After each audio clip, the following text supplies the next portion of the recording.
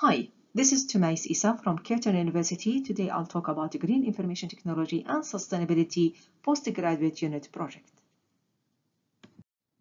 This unit aims to raise the awareness of green IT and sustainability. Changing the student mindset is our priority via the assessment, which are reflective journal, wiki activity, practical experience, to establish a new IT sustainable strategy based on real case study in Australia or overseas. Students are required to present a report writing and digital presentation to share with us the new IT sustainable strategy. This unit is aligned directly with the United Nations Sustainable Development Goals, which are 7, 9, and 12.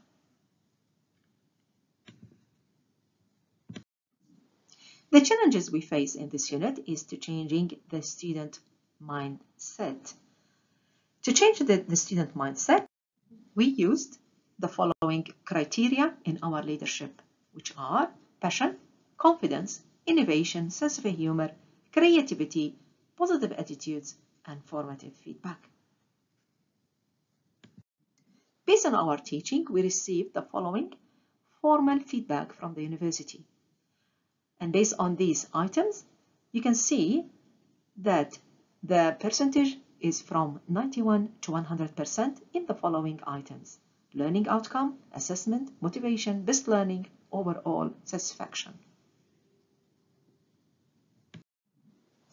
Students indicate that they gain new knowledge, a new concept, and now they are using whatever they learn from this unit to implement it in their daily activity, and they become more sustainable. We distributed out the finding behind this unit in 2 edited books, 2 author books, 5 book chapters, 4 conferences, and 2 journal articles. 2 PhD students, they completed their degree, and 60 master students, they completed their thesis based on this unit, published in high-ranking books and journal. This unit received awards in 2021, 2019, and 2017 based on our teaching and based on the quality of this unit. What we have learned from this project: students, they change their attitudes, motivation, inspiration, collaboration, caring for the earth, awareness, and social responsibility and ethics.